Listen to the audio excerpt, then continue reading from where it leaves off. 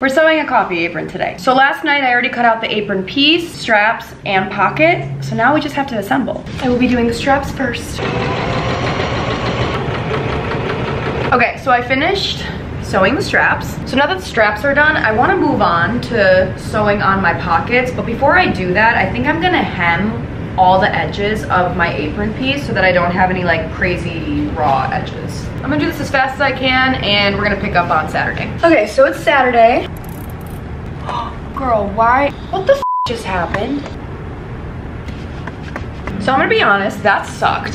If there's an easier way to do that, let me know.